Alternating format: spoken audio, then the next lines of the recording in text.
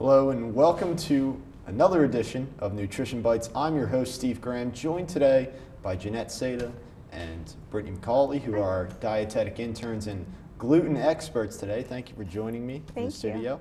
So let's have a chat. Gluten-free diets. This is popular. And we know it's connected with celiac disease, but I don't feel like everyone has celiac disease. They just kind of do the diet. But let's start it off. What is a gluten-free diet? Well, the purpose of the gluten-free diet, it was originally intended for people, like you said, with celiac disease, those who are either allergic to gluten or intolerant to gluten. It's mainly, it's helpful for them in ways because it helps them avoid the certain symptoms that they have, that they get when they consume gluten. Like those with celiac disease, there could be damage to the intestines, there's an inflammatory response.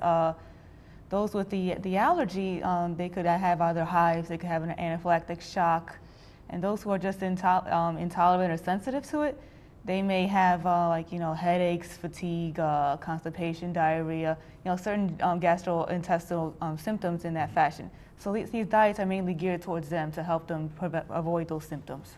And what is gluten? What is causing these reactions and celiac disease as well?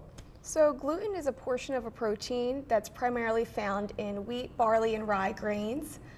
So when these grains are used primarily in flour, so when we digest the flour, it goes through the intestines, and then when it reaches the small intestine in a normal healthy individual, it creates no reaction. But with those with celiac disease, it creates an inflammatory response. And what are the popular foods that have gluten? Can they be found here on campus, obviously, and around the city? All right, the main foods that have gluten are your wheat, barley, rye. So anything that's made out of flour that contains those ingredients, like your breads, pastas. You find it in many baked goods. Your pastries, cereal can be found in. A couple of things, like you can find them in broth, you can find them in sauces, and even salad dressing at that. So it may seem like there's a lot of foods that are eliminated from the diet, but there are also tons of other foods that are gluten-free naturally, such as vegetables, fruits, proteins, beans, legumes, and even gluten-free grains such as rice, soy, and corn. And one thing to mention, for people that have these intolerances, it's really important that they avoid pots, pans, certain dishes, even surfaces and utensils that may have come in contact with gluten in order to avoid the symptoms. Yeah, and it seems like many more restaurants now that you go out to have a gluten-free menu, and the cooks are aware that people are taking on these diets. Absolutely. And they don't want to have these allergic reactions. Mm-hmm. For the people that choose to go on the gluten-free diet or have to go on the gluten-free diet, what is the upside of it? Well, the main upside of the gluten-free diet, once again, it's geared towards people with these conditions. It mainly benefits them because they avoid having these symptoms in the first place by avoiding these foods that have glutens in them.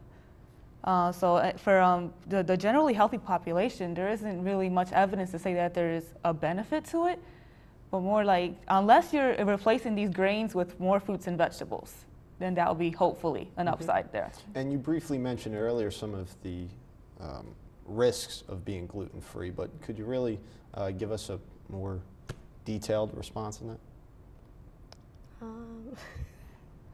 So the majority of the risks of being gluten-free without actually having celiac is that you're substituting the majority of your diet with other things. So hopefully it would be fruits and vegetables, but you're risking dietary fiber, you're missing essential vitamins and minerals in your diet by just eliminating these products to be gluten-free, even though you not necessarily need to be gluten-free. Well, fortunately, there are the substitutions that can eliminate those risks for the most part. But to sum this all up, to wrap it up as well, there's plenty of foods that are altered to be gluten-free now. What are the benefits or risks of those? So necessarily when they're altered, they're not necessarily the healthiest. The majority of the products that were altered to be gluten-free were found to have higher sodium, sugar, and preservatives within them. But so we suggest more or less to go towards naturally gluten-free products like fruits and vegetables, and then even gluten-free grains like rice.